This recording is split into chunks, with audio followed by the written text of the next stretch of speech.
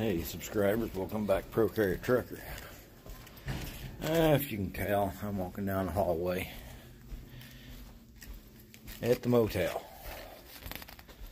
I had planned on unloading today in Carrollton, Texas.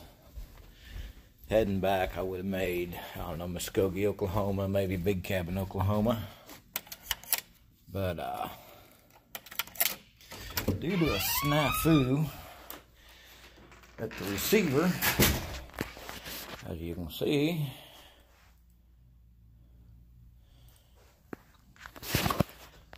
I'm in a motel tonight. And I'll be in a motel tomorrow night. And I'll be in a motel the next night. I don't know if I get a view out the window here or not, but not very good. Said I was supposed to deliver today. Got there at 12:30. They had a window. It's marked from 9 to 2, but they actually start taking loads at 6 a.m. But their window's until 2 p.m. I got there about 12:30. About an hour later, dispatch calls and says, "Hey, are you being held up?" I'm like, "Yeah." Checked in at 12:30 and I'm still waiting, but he goes, "Well, I just got an email. Their silo's full. It's going to be at least 3 hours." I'm like, "Oh, great." I got to looking at my hours and I'm like, okay, 3 hours before I start unloading, 2 hour unload.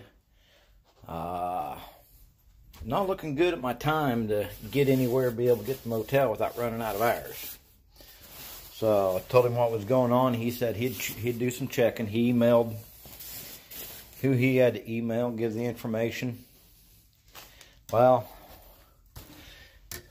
at about 3:30, receiver comes out, hands me my paperwork and my sample and says, "Come back Thursday."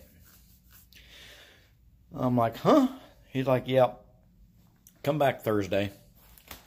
So I'm guessing they're not using much flour, that they can't take it tomorrow, because that's what I was expecting. I was expecting to be told to come back tomorrow, but he said Thursday, so it is Monday.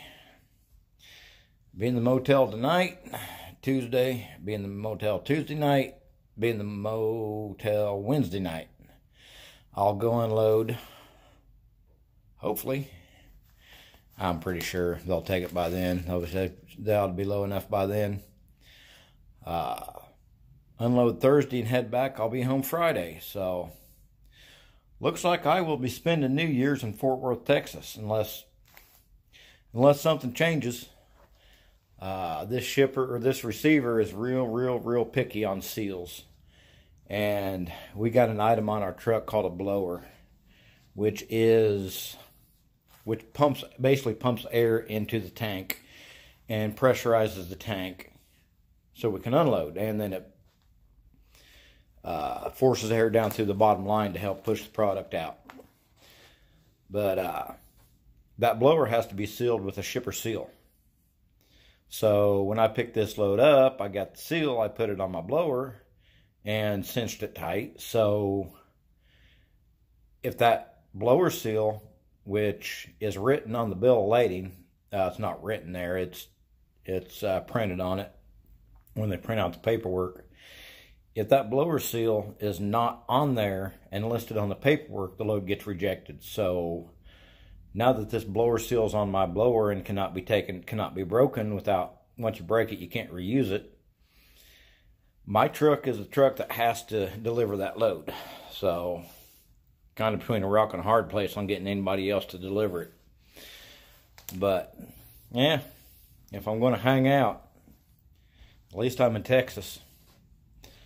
So, not the greatest thing. I would have liked to have been home for New Year's. But, I guess if I'm going to hang out, this is the only place I'd somewhat agree to do it. I appreciate you watching, and we might do a video later, or we might do a video tomorrow on something, and see what we can scrounge up for the new year. Appreciate you watching. Hit that thumbs up. If you ain't done so, subscribe. And we will catch you on the next video.